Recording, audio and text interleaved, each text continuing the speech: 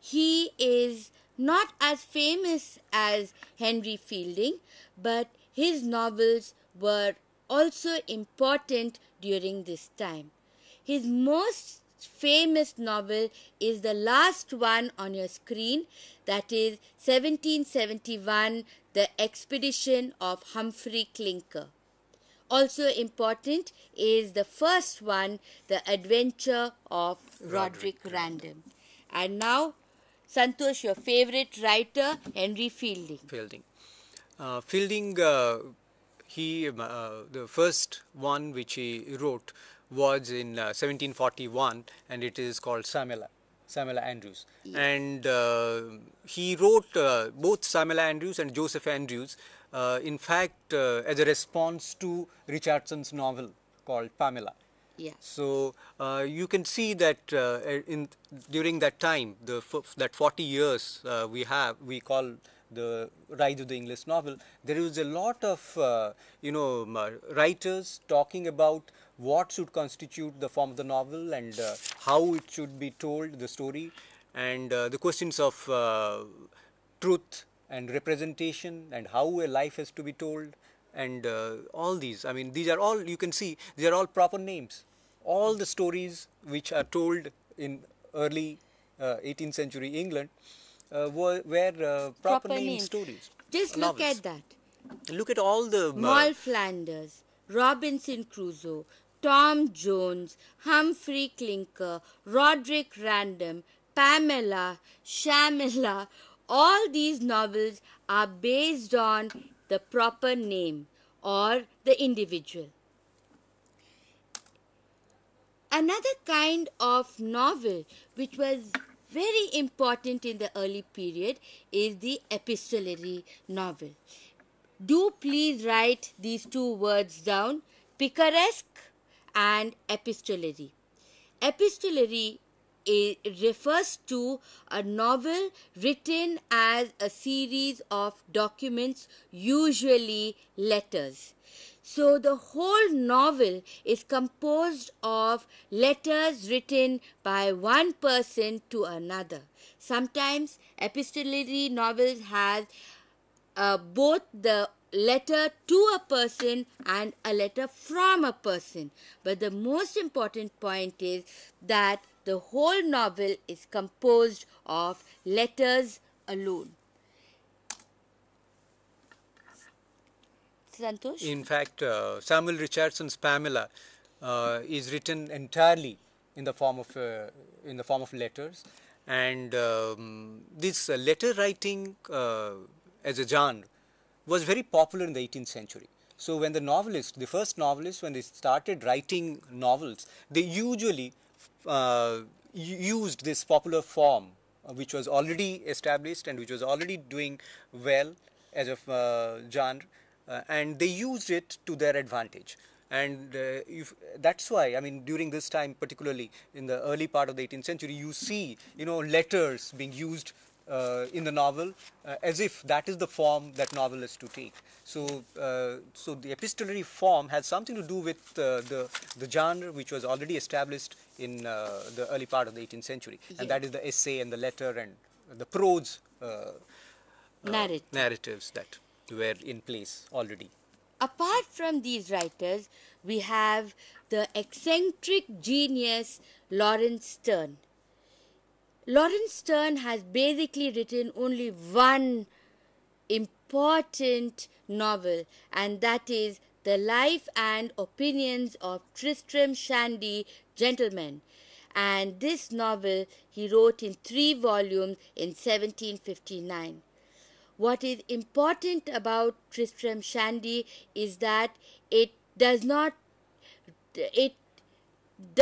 only tell us about the life of Tristram Shandy, but it tells us about a whole range of other things. It does not give us the story in a line or a linear narrative.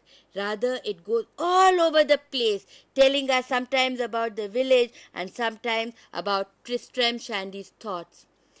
Tristram Shandy is supposed to have influenced the postmodern novel of today. So, Now we move to a very important part of today's lecture, and at this point, student friends, I strongly suggest that you should have a paper and a pen handy, because this is something which will help you to understand the novel form in a better way. And what we are going to talk to you about now is about the characteristics of the early novel. If you look at your slide, you see the first one way of characterizing the early English novel is the rejection of traditional plots. No more stories from the medieval romances. No more stories from mythology or the Bible. But we have new contemporary stories and plots.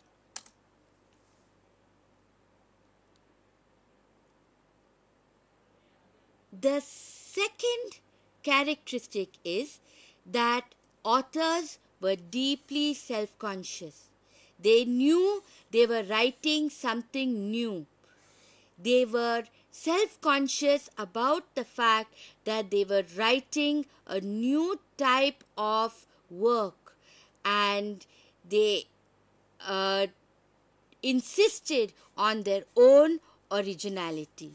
That's why you traced Tristram Shandy back to, traced it to the development of the modern, postmodern novel. In fact, Tristram Shandy is a novel which talks about novel writing.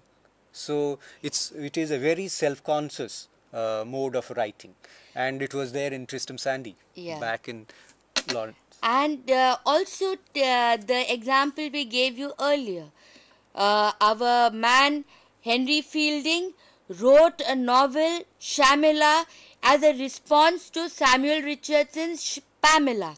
So you can see that there's a lot of dialogue which is happening about the novel during this time. The next characteristic of the English novel is particularity. That means it gives careful characterization and presentation of the background. The background is not vague, but it is clear.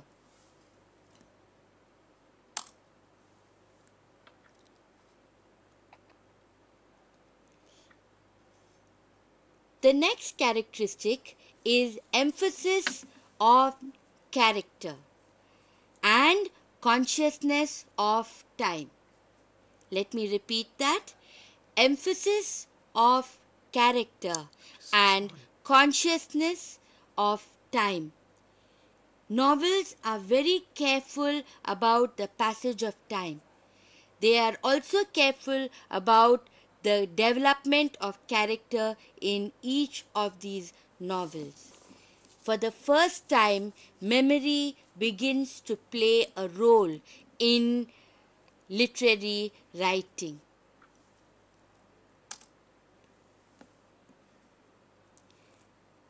The next characteristic, the fifth characteristic, is specificity in setting.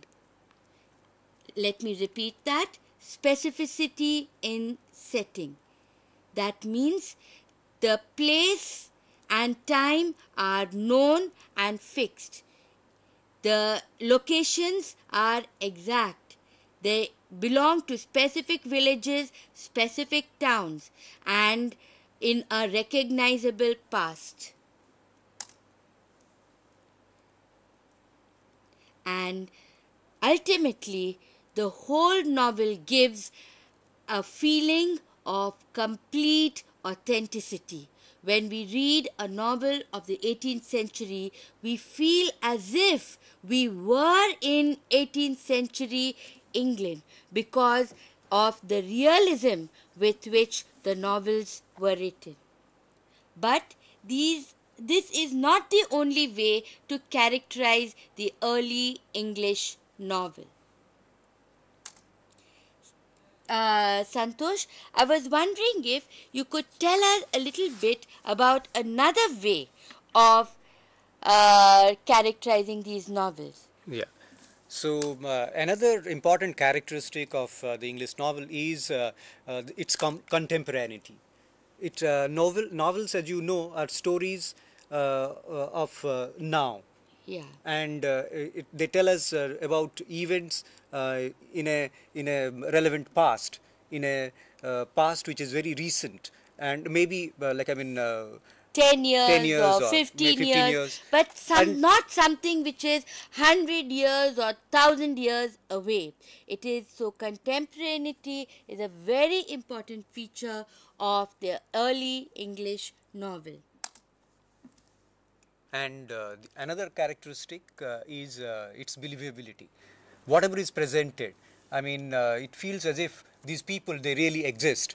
And the novels are, people are recognizable, and they are behaving and in a very human way. And you can believe in them, Yes. as if whatever they are doing, their actions are in fact believable. That is one important aspect of of novel, and the other one is familiarity. And they deal with novels. Usually, they deal with everyday existence, and they deal with the lives of common people.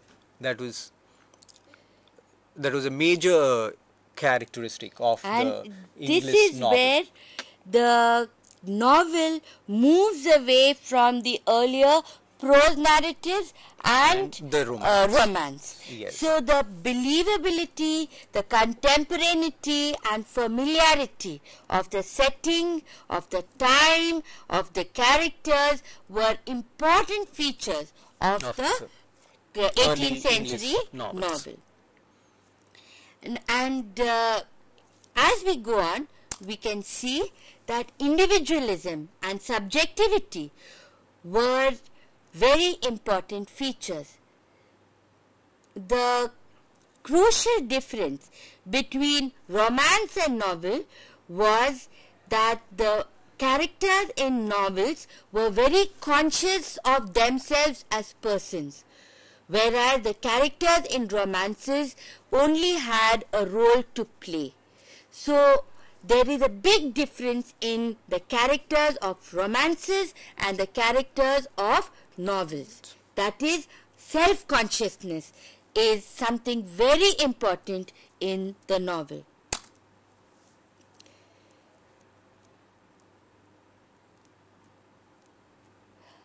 If you look at your screen, you will see object of identification.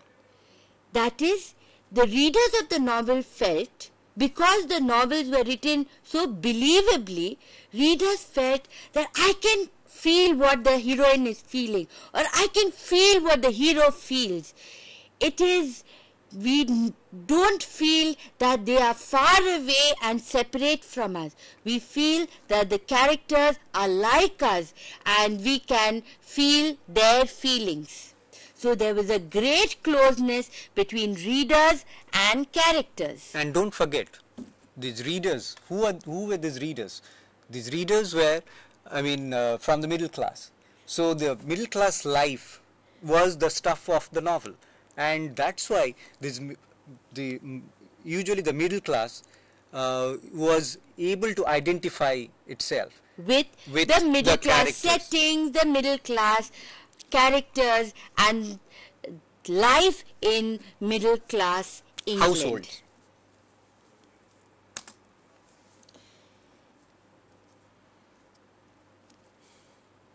Another point which characterizes the early English novel is coherence and unity of design. Let me repeat that. Coherence and unity of design. That is, there is a sense that the novel is constructed into a systematic whole.